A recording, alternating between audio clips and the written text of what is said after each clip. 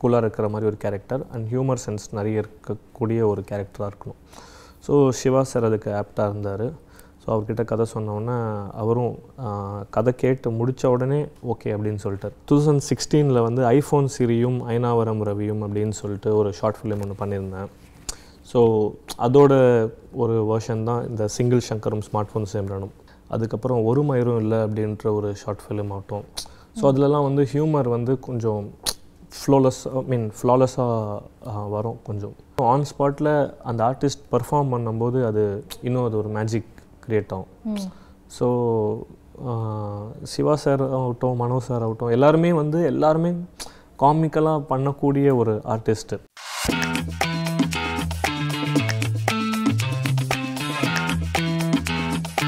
Welcome to our show spotlight. இன்னைக்கு நம்ம ஷோவில் இருக்கிற கெஸ்ட்டை பற்றி சொல்லணும்னா அவர் வந்து இப்போது டெபியூ மூவி, அதாவது சிங்கிள் ஷங்கரும் ஸ்மார்ட் ஃபோன் சிம்ரனும் படத்தோடைய டைரக்டர் அண்ட் சூப்பரான படம் டெலிவர் பண்ணியிருக்காரு. செம்ம என்டர்டெய்னிங்காக இருக்குது, ஃபன்ஃபீல்டாக இருக்குது. ஸோ டைரக்டர் விக்னேஷ் அவர்கள் தான் நம்ம கூட இருக்காங்க. வாங்க அவங்க கூட தொடர்ந்து பேசலாம். வணக்கம். வணக்கம். எப்படி இருக்கிறீங்க? நல்லா இருக்கேன். Super. Thanks for having me. Sure it's our pleasure actually. So it's a debut movie, single ஷங்கரும் and smart phone சிம்ரனும். இந்த டைட்டில் எங்கேருந்து கண்டுபிடிச்சிங்க இந்த ஒரு டைட்டிலை? ஸோ என்ன விஷயம்னா 2016 வந்து ஐஃபோன் சிரியும் ஐநாவரம் ரவியும் அப்படின்னு சொல்லிட்டு ஒரு ஷார்ட் ஃபிலிம் ஒன்று பண்ணியிருந்தேன். ஸோ அதோட ஒரு வேர்ஷன் தான் இந்த சிங்கிள் ஷங்கரும் ஸ்மார்ட் ஃபோன் சிம்ரனும். ஸோ இந்த படத்தில் வந்து சிங்கிளாக இருக்கிற ஒரு கேரக்டர் தான் வந்து ஷங்கர். ஸோ அதனால் சிங்கிள் ஷங்கர். அதுக்கப்புறம் ஸ்மார்ட் ஃபோனில் இருக்கிற கேரக்டர் தான் Simran. So single ஷங்கரும் smart phone சிம்ரனும் சேர்ந்து தான் இந்த படம். ஸோ அதனால் இந்த single ஷங்கரும் smart phone சிம்ரனும். Okay, super. So இது உங்களோட ஃபர்ஸ்ட் மூவி இல்லைங்களா? நீங்கள் உங்களோட ஜேர்னி பற்றி சொல்லுங்கள். நீங்கள் எப்போ வந்து நான் படம் எடுக்கணும், நான் வந்து சினிமாக்குள்ளே போகணும், அந்த மாதிரி நீங்கள் எப்போ நினச்சிங்க? உங்கள் ஜேர்னி இவ்வளோ தூரம் வந்து நீங்கள் ஒரு ஃபர்ஸ்ட் மூவி எடுக்கிற அளவுக்கு நீங்கள் ஜேர்னி வந்து ட்ராவல் பண்ணியிருக்கீங்க. ஸோ அதை பற்றி தான் சொல்லுங்கள். ஸோ காலேஜ் செகண்ட் இயர் 2012 நினைக்கிறேன். ஆமாம், 2012 வந்துட்டு ஷார்ட் ஃபிலிம் பண்ண ஆரம்பித்தோம். நிழல் பேசும் காதல் அப்படின்னு சொல்லிட்டு என்னோடய ஃபர்ஸ்ட் ஷார்ட் ஃபிலிம் அது. ஸோ அந்த ஷார்ட் ஃபிலிம் பண்ணி ஒரு எக்ஸ்போஷர் கிடச்சிது. அண்ட் அதுக்கப்புறம் அடுத்தடுத்த ஷார்ட் ஃபிலிம்ஸ் பண்ண ஆரம்பித்தோம். எங்கள் காலேஜில் வந்து ஒரு நல்ல நிறைய காலேஜ் படம் ஷூட்டிங்லாம் நிறைய எங்கள் காலேஜில் நடந்திருக்கு எஸ்எஸ்எனில். ஸோ நல்ல ஒரு லுக் அண்ட் ஃபீல் எல்லாமே இருக்கும். ஸோ காலேஜில் அந்த ஸ்பேஸும் இருக்கிறதுனால நம்மளால் ட்ரை பண்ணுறதுக்கான ஒரு ஸ்பேஸ் கிடச்சிது. ஸோ ஷார்ட் ஃபிலிம் பண்ணி அங்கேருந்து அப்படியே இந்த ஜேர்னி ஆரம்பிச்சிது. காலேஜ் முடிஞ்சதுக்கப்புறமா ஒரு டிசிஷன் எடுக்கணும், ஐடியில் ஒர்க் பண்ணணுமா இல்லை வந்து சினிமாவுக்கு வரணுமா அப்படின்னு சொல்லிட்டு. ஸோ வீட்லேயும் சொன்னேன், இந்த மாதிரி சினிமா தான் பண்ணலான் இருக்கேன் அப்படின்னு சொல்லிட்டு. சரின்னு சொல்லிட்டு ஓகே உனக்கு என்ன வேணுமோ நீ பண்ணிக்கோ, எங்ககிட்ட வந்து நிற்காத அப்படின்ற மாதிரி வீட்லேயும் சொல்லிட்டாங்க. சரி ஓகே அப்படின்னு சொல்லிட்டு அப்படியே ஸ்டார்ட் பண்ணது தான். அதுக்கப்புறம் அப்படியே ஒரு ஜேர்னி, ஒரு நிறைய தேடல்கள் இருந்தது. ஸோ அங்கேருந்து ஆட் ஃபிலிம்ஸ் பண்ண ஆரம்பித்தேன். ஸோ அப்படியே கொஞ்சம் கொஞ்சமாக அப்படியே ஆட் ஃபிலிம்ஸ் பண்ணிகிட்டு இருந்தேன். ஸோ மீன்வைல் படத்துக்கான கதைகளும் எழுத ஆரம்பித்தேன். ஸோ அப்படியே கதை எழுதி ஒரு பாயிண்டில் அந்த கதைகளை நிறைய இடத்துல பிட்ச் பண்ணி ஃபைனலாக வந்து குமார் சாரை மீட் பண்ணி அவர்கிட்ட கதை சொல்லி, சிவா சார்கிட்ட கதை சொல்லி, and then everything fell in place. Okay, so இந்த படத்துக்கான கேரக்டர் ஜஸ்டிஸ் சிவா சார் தான் பண்ணுவாங்க அப்படின்ட்டு நீங்கள் அவரை சூஸ் பண்ணீங்க, இல்லை அவர் உங்களை சூஸ் பண்ணாங்களா? இல்லை, it's all universal. So it happened. So இந்த கேரக்டர் ஒரு இன்ஜினியரிங் முடித்து ஒரு 5 வருஷம் கூலாக இருக்கிற மாதிரி ஒரு கேரக்டர் அண்ட் ஹியூமர் சென்ஸ் நிறைய இருக்கக்கூடிய ஒரு கேரக்டராக இருக்கணும். ஸோ சிவா சார் அதுக்கு ஆப்டாக இருந்தார். ஸோ அவர்கிட்ட கதை சொன்னோன்னே அவரும் கதை கேட்டு முடித்த உடனே ஓகே அப்படின்னு சொல்லிட்டார். அதுவும் ஃபோனில் தான் நரேஷன், லாக்டவுன் டைமில். ஸோ கதை கேட்டு முடித்தோடனே அவருக்கும் வந்து அந்த ஸ்பார்க் ஃபீல் ஆச்சு. சரி பண்ணலாம் அப்படின்னு சொல்லிட்டு இமீடியட்டாக எல்லாமே ஸ்டார்டட் ஹேப்பனிங். ஓகே, ஸோ உங்கள் கதையை நீங்கள் ஃபஸ்ட்டு ப்ரொடியூசர்கிட்ட சொல்லியிருப்பீங்க இல்லையா? அவங்க என்ன ரியாக்ட் பண்ணாங்க? ஸோ ப்ரொடியூசரை மீட் பண்ணேன். மீட் பண்ணி ஃபஸ்ட்டு மீட் பண்ணி கதை சொன்னேன். கதை சொன்னதுக்கப்புறமா சரி ஓகே நீங்கள் ஸ்கிரிப்டாக கொடுங்க அப்படின்னு சொன்னார். நாளைக்கு கூப்பிட்றேன் அப்படின்னு சொல்லிட்டார். சரி ஓகே நாளைக்கு கூப்பிடுவாங்க, சரி மோஸ்ட்டாக வந்து கூப்பிடுவாரா இல்லையான்ற ஒரு ஒரு ஒரு விஷயமும் இருந்தது. சரின்னு சொல்லிட்டு நான் ஸ்கிரிப்டை கொடுத்துட்டு கிளம்பி போயிட்டேன். ஸோ நெக்ஸ்ட் டே அதே மாதிரி ஷார்ப்பாக வந்து 10:30க்கு நான் ஜிம்மில் இருந்தேன். அப்போது ஃபோன் பண்ணார், வாங்க விக்னேஷ் ஆஃபீஸ்க்கு வாங்க அப்படின்னு சொல்லிட்டு. ஸோ நானுமே வந்துட்டு சரி அப்படியே ஜிம்லேருந்து அவசர அவசரமாக ஓடி போயிட்டு குளிச்சுட்டு போயிட்டு மீட் பண்ணோன்னே நான் ஸ்கிரிப்டை படிச்சுட்டேன், எனக்கு பிடிச்சிருக்கு, நம்ம ஃபர்தராக வந்து ப்ரொசீட் பண்ணலாம் அப்படின்னு சொல்லிட்டு சொல்லியிருந்தார். So it was all magical. Magical. Okay. So அந்த நியூஸ் கேட்ட உடனே நீங்கள் உங்கள் ஃபேமிலி ஃப்ரெண்ட்ஸ் கிட்ட எல்லாம் சொல்லியிருப்பீங்களா? அவங்க என்ன மாதிரி ரியாக்ஷன்? ஏன்னா உங்களோட ஃபர்ஸ்ட் படம் இது, அண்ட் ஒரு நல்ல பெரிய பெரிய ஆர்டிஸ்ட்டு சிவா அவர்களும் சரி, மேகா ஆகாஷ் அவர்களும் சரி, ஸோ நிறைய பேர் இருக்காங்க. ஸோ எப்படி ரியாக்ட் பண்ணாங்க அவங்க?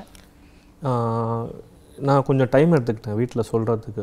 லைக் எவ்ரிதிங் எல்லாமே செட் ஆகி ஃபைனலாக டுவர்ட்ஸ் பூஜைக்கு போகிறதுக்கு ஒரு 1 வீக் முன்னாடி தான் வந்து நான் வந்து வீட்டில் சொல்லியிருந்தேன். ஸோ வீட்டில் ஓகே இந்த மாதிரி தேவர் ஆல்சோ வெயிட்டிங், ரொம்ப நாளாக பையன் படம் பண்ணணும் அப்படின்ற ஒரு விஷயம் அவங்களுக்குள்ளேயே இருந்தது. ஸோ எல்லோரையும் கூப்பிட்டு நான் வந்து இந்த மாதிரி ஒரு படம் சைன் பண்ணிட்டேன். ஸோ இன்னொரு 1 வீக்கில் வந்து பூஜை போட்டு ஸ்டார்ட் பண்ண போகிறோம், ஷூட் ஸ்டார்ட் பண்ண போகிறோம் அப்படின்னு சொல்லிட்டு சொன்னால் தேவர் ஆல் லைக் எல்லாம் ஹாப்பியாக தான் ஃபீல் பண்ணாங்க. கண்டிப்பாக அப்படி தானே. ஓகே. ஸோ இப்போ படத்தை எடுக்கிறப்ப நிறைய காமெடி டயலாக்ஸ் இருக்குது. அதில் சிவா சாரோட காமெடி வந்து சொல்லவே தேவையில்லை, அவருக்கு எதோ பேசினாலே சிரிப்பாக வரும். ஸோ அந்த மாதிரி நீங்கள் நிறைய காமெடி டயலாக்ஸ் எல்லாம் வந்து இதில் படத்தில் வச்சுருக்கிறீங்க. அதுக்கு என்ன மாதிரி ஹோம்ஒர்க் எல்லாம் பண்ணீங்க, எப்படி அதை வந்து உருவாக்குனீங்க? ஸோ ஒரு ரைட்டிங் டீம் இருக்குது, நாங்கள் உட்காந்து ஒர்க் பண்ணி எல்லாமே ரெடி பண்ணோம். பட் என்ன ரெடி பண்ணாலும் ஆன் ஸ்பாட்டில் அந்த ஆர்டிஸ்ட் பர்ஃபார்ம் பண்ணும்போது அது இன்னும் அது ஒரு மேஜிக் க்ரியேட் ஆகும். ஸோ சிவா சார் ஆகட்டும், மனோ சார் ஆகட்டும், எல்லாருமே காமிக்கலாக பண்ணக்கூடிய ஒரு ஆர்டிஸ்ட்டு. ஸோ ஆன் ஸ்பாட்டில் வந்து பாதி நேரம் நாங்களே வந்து சம்டைம்ஸ் சிரிச்சே கட் பண்ண வேண்டியதாக இருக்கும். ஏன்னா அது அந்தளவுக்கு காமெடியாக இருக்கும். ஸோ மனோ சாரும் சிவா சாரோட காம்பினேஷன் பற்றி சொல்லுங்கள் படத்தில். மனோ சார் வந்து சிவா சாருக்கு ஒரு அப்பா மாதிரி, அப்பாவை நடிச்சிருக்காரு. ஸோ அவர் நீங்கள் படம் பார்த்துருப்பீங்கன்னு நினைக்கிறேன். ஸோ பார்த்தீங்களா? ஓகே. ஸோ மனோ சார் வந்துட்டு அவங்க ஒய்ஃப் இறந்துட்டாங்க. ஸோ அவருக்குமே வந்து ஒரு தேடல், அவருமே ஒரு சிங்கிளான ஒரு கேரக்டர் மாதிரி தான். ஸோ அந்த கேரக்டர் அவரோட லைஃப்பில் ஒரு தேடல் இருக்கும், பையனுக்கு ஒரு தேடல் இருக்கும். ஸோ 2 பேரோட தேடலும் சிம்ரனோட கனெக்ட் ஆகி எப்படி கொண்டு போகிறோம் அப்படின்றது தான் வந்து விஷயம். ஸோ ஆஃப் ஸ்க்ரீன்லேயும் அவங்க வந்து அப்பா பையன் மாதிரி தான் வந்து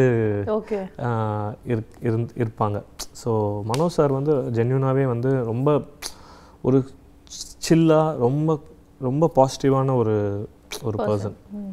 ஸோ வந்தாலே வந்து ஜாலியாக எல்லாருக்கிட்டையும் சிரித்து பேசிட்டு பாட்டு பாடிட்டு, ஸோ அந்த மாதிரி தான் இருக்கும் செட்ஸுமே. ஓகே. ஸோ படத்தில் வந்து ஹியூமர் சென்ஸ் நிறையாவே இருக்குது. ஹியூமர் அப்படிங்கிற விஷயம் வந்து ஆடியன்ஸ் கிட்ட கொண்டு போகிறது வந்து it's not easy I think. ஏன்னா கண்டிப்பாக அது வந்து டிஃபிகல்ட், அது போர்ட்ரே பண்ணுறதும் எழுதுறதும் டைரக்ட் பண்ணுறதும். நீங்கள் ஏன் ஹியூமர் சப்ஜெக்டே ஃபஸ்ட் படத்துலேயே சூஸ் பண்ணீங்க? நல்ல கேள்வி. ஸோ என்னோடய ஷார்ட் ஃபிலிம்ஸ் வந்து ஐஃபோன் சிரியும் மைனாவரம் ரவியும் ஆகட்டும், அதுக்கப்புறம் ஒரு மயிரும் இல்லை அப்படின்ற ஒரு ஷார்ட் ஃபிலிம் ஆகட்டும். ஸோ அதிலலாம் வந்து ஹியூமர் வந்து கொஞ்சம் ஃப்ளாலெஸ்ஸாக வரும் கொஞ்சம். ஸோ அதனால் சரி ஜஸ்ட் இது ஆடியன்ஸ்க்கு அண்ட் மோரோவர் இப்போது ஒரு காமிக்கலான ஒரு விஷயம் வந்தால் நல்லாயிருக்கும் அப்படின்னு ஃபீல் ஆச்சு. And it all happened. So that's what. Okay.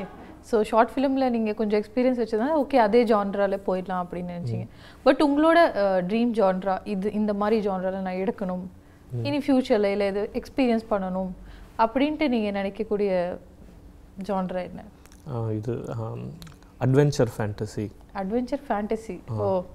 So அது எனக்கு ரொம்ப பிடிக்கும். ஸோ அது எடுக்கணும் அப்படின்ட்டு ரொம்ப ஆசை. ஓகே. ஸோ ஒரு நாள் எடுக்கலாம். ஒரு நாள் எடுக்கலாம் கண்டிப்பாக. ஸோ உங்களோட படத்தில் வந்து நிறைய காமெடி இருக்குது, music it's a very important thing இல்லையா? ஒரு ஃபிலிமுக்கு வந்து music is very important. So music பற்றி சொல்லுங்கள். எப்படிலாம் மியூசிக் வந்து நீங்கள் மேக் பண்ணீங்க, எக்ஸ்பீரியன்ஸ் எப்படி இருந்தது? எக்ஸ்பீரியன்ஸ் லியோன் ஜேம்ஸ் தான் வந்து மியூசிக் பண்ணியிருக்காரு. ஓகே. ஸோ அவர் பற்றி சொல்லணுன்னா அவர் ரொம்ப டேலண்டான ஒரு பர்சன். ஸோ படம் ஆக்சுவலாக ஃபஸ்ட்டு பாட்டே வந்து நாங்கள் வந்து சோறு தான் முக்கியம் தான் வந்து ஃபஸ்ட்டு கம்போஸ் பண்ணோம். சொல்லியிருந்தேன் இந்த மாதிரி ப்ரோ சோறு தான் முக்கியம் அப்படின்ற ஒரு டேக்லைன் வச்சு கம்போஸ் பண்ணலாம் அப்படின்னு சொல்லிட்டு ஷூட் போகிற அந்த ஸ்டேஜில் தான் வந்து அதை கம்போஸ் பண்ணியிருந்தோம். பாட்டும் வந்து எல்லாருக்கும் டீமுக்கும் பிடிச்சிருந்தது. அண்ட் அவர் கூட ஒர்க் பண்ணுற எக்ஸ்பீரியன்ஸ் எப்படின்னா, ஸோ அவர் மியூசிக்கலாக நல்ல ஸ்ட்ராங்கான ஒரு பர்சன். எனக்கும் அவருக்கும் வந்துட்டு அவர் ஒரு ஜோனில் இருப்பார், நான் ஒரு ஜோனில் இருப்பேன். ஸோ 2 பேரும் கொலையடை ஒரு ஜோனை கொண்டு வந்து அது ஒர்க் பண்ணுறதுக்கு கொஞ்சம் டைம் எடுத்தது. பட் அதுக்கப்புறம் அது ஃப்ளோவில் போக ஆரம்பிச்சிருச்சு. Okay, super. ஸோ நம்ம வந்து மியூசிக் பற்றி பேசணும். ஹீரோயின், படத்தோட ஹீரோயினும் நீங்களும் அவங்க கூட ஃபர்ஸ்ட் டைம் ஒர்க் பண்ணீங்க, அவங்களும் உங்கள் கூட ஃபர்ஸ்ட் டைம் ஒர்க் பண்ணுறாங்க. பட் ஆல்ரெடி அவங்க பெரிய டேரக்டர் கூட எல்லாம் ஒர்க் பண்ணியிருக்காங்க. அவங்க எல்லாம் எப்படி இருந்தாங்க செட்டில்? நீங்கள் எப்படி அவங்கள டைரக்ட் பண்ணீங்க? How was the experience with heroine? So heroines பார்த்தீங்கன்னா படத்தில் மேகா ஆகாஷ், அஞ்சு குரியன் 2 பேரும் பண்ணியிருக்காங்க. ஸோ 2 பேருமே வந்து எக்ஸ்பீரியன்ஸ்டான ஆர்டிஸ்ட் தான். ஸோ யாரை பற்றி ஃபஸ்ட் சொல்லிட்டோம்? மேகா ஆகாஷ் பற்றி சொல்லலாமா? ஓகே. ஸோ மேகா ஆகாஷ் வந்து ஃபஸ்ட்டு கதையை கேட்டுட்டு அவங்களும் பிடிச்சிருக்கு வந்தாங்க. So it took some time அவங்களுக்கு கேரக்டராக மாறுறதுக்கு. எப்படின்னா வந்து நாங்கள் படம் மொத்தமாக ஷூட் பண்ணிவிட்டு தான் அவங்களோட போர்ஷன் ஷூட் பண்ணோம். ஸோ படத்தோட கிளிப்பிங்ஸ் இருக்கும், அதை காமிச்சு இங்கெங்கே இந்த எக்ஸ்ப்ரெஷன் வேணும் அப்படின்னு சொல்லிட்டு ஷூட் பண்ணிகிட்ருப்போம். ஸோ அவங்களும் வந்து நானும் வேறு எக்ஸ்ப்ரெஷன் கேட்டுட்ருக்கேன் ஒவ்வொரு சீனுக்கும். ஆனால் அவங்களும் வந்து அதை கொடுத்துக்கிட்டே தான் இருந்தாங்க. என்னப்பா கேட்டுக்கிட்டே இருக்கீங்க அப்படின்ற மாதிரி தான் இருந்தது. பட் ஆனால் ஷீ ஆக்டட் ரியலி வெல், நல்ல பர்ஃபார்ம் பண்ணியிருந்தாங்க. நல்ல எக்ஸ்பீரியன்ஸ் அவங்க கூட ஒர்க் பண்ணது. நிஜமாகவே நல்லா டேலண்ட் தான். Okay, super. அஞ்சு குரியன் அவங்கள பற்றி சொல்லுங்கள். அஞ்சு குரியன் அவங்க வேற மலையாளியாச்சு, நம்ம தமிழ் அவங்க டைலாக்ஸ் எல்லாம் உங்களுக்கு ஒரு பேரியராக இருந்துருந்துச்சா? இல்லை அதுதான் ஆக்சுவலாக என்ன விஷயம்னா, அவங்க அந்த மலையாளி தமிழ் அப்படின்ற மாதிரி ஒரு டிஃப்ரென்ஸே இல்லாமல் டைலாக்ஸ் எல்லாமே பைஹார்ட் பண்ணிவிட்டு க்ளீனாக என்ன வேணுமோ அதை வந்து அழகாக வந்து பர்ஃபார்ம் பண்ணி கொடுத்துட்டாங்க. அண்ட் லைக் ரொம்ப டெடிக்கேட்டடான ஆர்டிஸ்ட். அந்த டைமுக்கு கரெக்டாக வந்துடுவாங்க. வந்துட்டு ஷூட் முடிஞ்சதுக்கப்புறமா லைக் ஓகே என்ன வேணுமோ அதை கரெக்டாக அவங்களுக்கு பர்ஃபார்ம் பண்ணி கொடுத்துருவாங்க. இன்ஃபேக்ட் வந்து இந்த படத்தில் வந்து அவங்களோட ஓன் வாய்ஸில் தான் டப்பிங்கே பண்ணியிருக்காங்க, தமிழ்லேயே பேசியிருக்காங்க.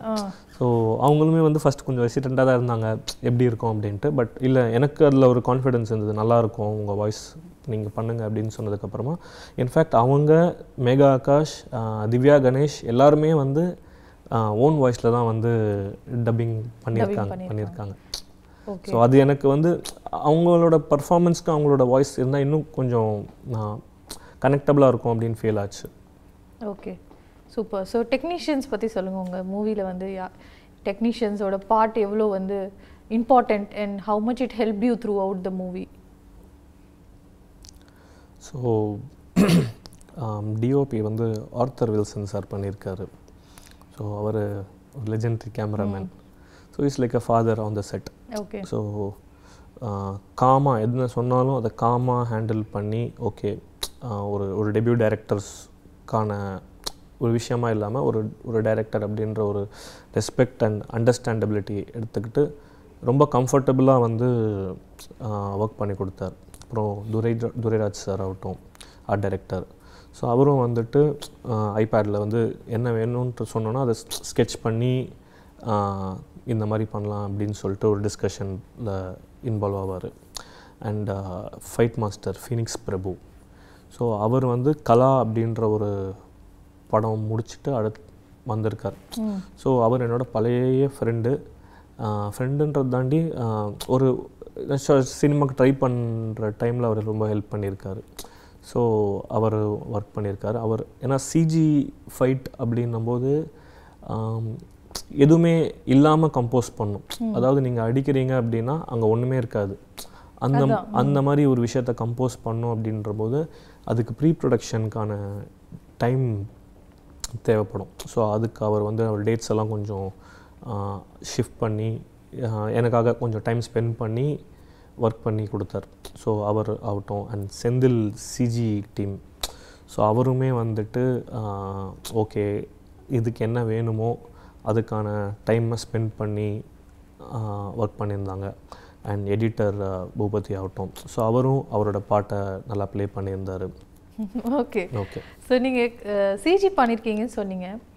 கம்ப்யூட்டர் கிராஃபிக்ஸ் வச்சு நம்ம இதெல்லாம் பண்ணணும் போது ஹியூமர் ரிலேட்டட் சப்ஜெக்ட் தான். ஸோ எதனால் அதை சூஸ் பண்ணீங்க அண்ட் அதை சூஸ் பண்ணிட்டீங்க?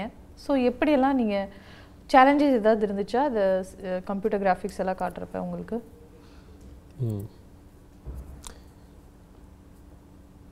ஸோ ஆக்சுவலாக அதான் நான் வந்து என்னோடய ஷார்ட் ஃபிலிம்ஸ்லேருந்தே வந்து இந்த சிஜி எனக்கு ஆக்சுவலாக பிடிக்கும். அண்ட் என்னோடய ஜானர் சொன்னேன் இல்லையா, அட்வென்ச்சர் ஃபேண்டசி. ஸோ அதனால் வந்து அது ஒரு பார்ட் ஆஃப் த ஃபிலிமாக எப்போவுமே இருந்துக்கிட்டே இருக்கும். ஸோ இங்கே கிளைமேக்ஸில் அது வந்தால் நல்லாயிருக்கும் அப்படின்ற ஒரு ஃபீல் வந்தது. பட் ஆனால் within the time frame and budget அது கண்டிப்பாக ஒரு பாசிபிளே இல்லாத ஒரு விஷயமாக தான் இருந்தது. பட் ஆனால் இந்த டீம் எல்லாருமே சப்போர்ட் பண்ணதுனால we made it happen. So நிறைய சேலஞ்சஸ் இருந்தது. ஏன்னா அந்த அதுக்கான ரிஹர்சல் பண்ணி அது அந்த ஆர்டிஸ்ட்டுக்கு அதை கன்வே பண்ணி இதுதான் விஷயம் இந்த மாதிரி நடக்க போகுது அப்படின்னு சொல்லிட்டு அந்த ஒரு ப்ரீ ப்ரொடக்ஷன் ஒர்க்கை காமிச்சு அவங்களுக்கு நம்ப வைக்கணும் இல்லையா. ஃபஸ்ட்டு இங்கே ஒரு விஷயம் இருக்குது, இதை நீங்கள் வந்து அதுக்கேற்ற மாதிரி நீங்கள் ரியாக்ட் பண்ணுங்க அப்படின்னு சொல்லிட்டு அவங்கள நம்ப வச்சு அது ஷூட் பண்ணுறது சேலஞ்சாக தான் இருந்தது. ஏன்னா அது இல்லாமல் க்ரௌடு வேறு இருக்கும், ஒரு பெரிய ஒரு செட்டப், அவ்வளோ ஆர்டிஸ்ட்டு. ஸோ டெஃபினட்டாக ரொம்ப சேலஞ்சிங்காக தான் இருந்தது. ஓகே. ஸோ ரொம்ப சேலஞ்ச் பற்றி பேசிட்டோம். நிறையா கம்ப்யூட்டர் கிராஃபிக்ஸ் எல்லாம் பண்ணி நீங்கள் சேலஞ்சிங்கான ஒர்க் பண்ணி எஃபர்ட் எல்லாம் போட்டிருக்கீங்க.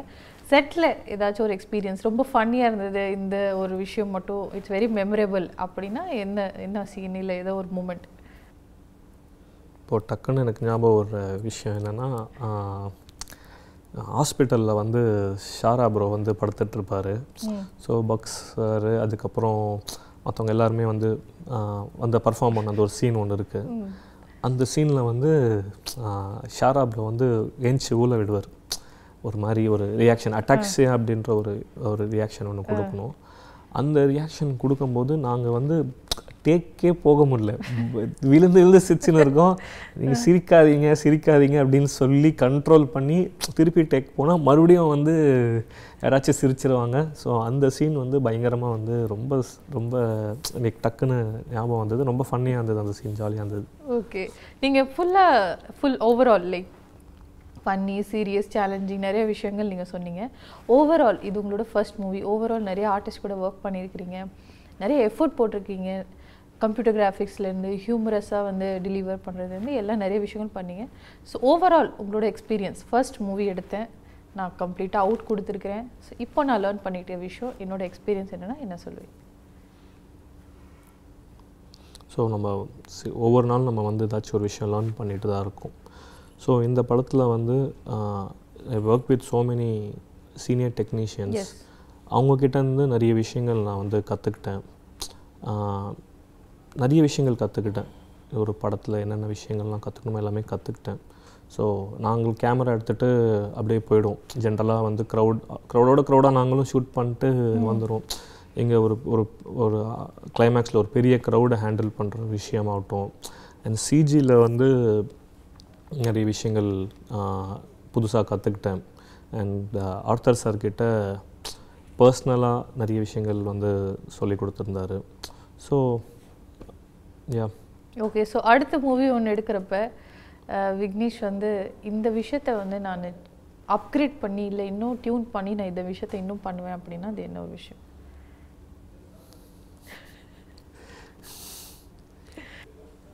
ஸோ ஆடியன்ஸை நல்லா என்டர்டெயின் பண்ணி இன்னும் பெஸ்ட்டாக இன்னும் என்கேஜிங்காக வச்சுக்கணும். ஸோ அதுதான் விஷயம். ஸோ அது கண்டிப்பாக வந்து கொடுக்கணும்னு நினைக்கிறேன். Okay okay super. ஸோ நிறைய சீரியஸான விஷயங்கள் பார்த்தோம். நீங்களும் நிறைய எஃபர்ட் போட்டிருக்கீங்கன்னு நீங்கள் சொல்கிறதுலே தெரியுது. படமும் ரொம்ப நல்லா வந்திருக்கு. ஸோ அடுத்ததான் நம்ம ஒரு ரேபிட் ஃபயர் பார்க்கலாம். ஓகேங்களா? Okay, so rapid fire with விக்னேஷா. ஒரு ஹீரோ ஹீரோயின் காம்பினேஷன் நீங்கள் வந்து உங்களுக்கு ரொம்ப பிடிக்கும், யூ வாண்ட் டு டைரக்ட் என்ன? ஆக்சுவலாக வந்து ஜெயம் ரவி தப்சி. ஜிஎம் ரவி தாப்சி அவங்க எந்த படத்துலையும் இல்லை. ஓகே, ஸோ அது நல்லாயிருக்கும். And RJ Balaji Janhvi Kapoor.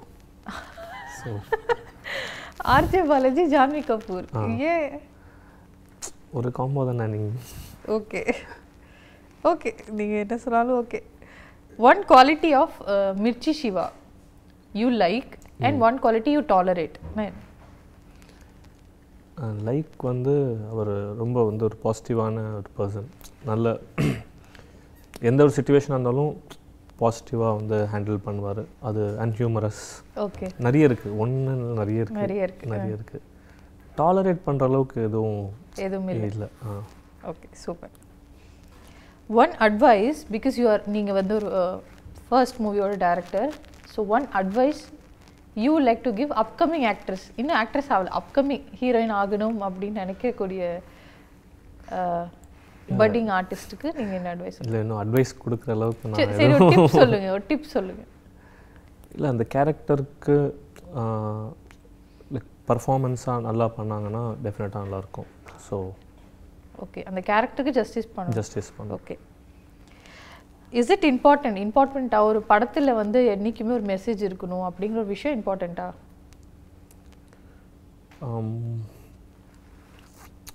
சில ஸ்கிரிப்ட் அதை டிமாண்ட் பண்ணும். ஓகே, டிமாண்ட் பண்ணிச்சுன்னா அதை பண்ணலாம்.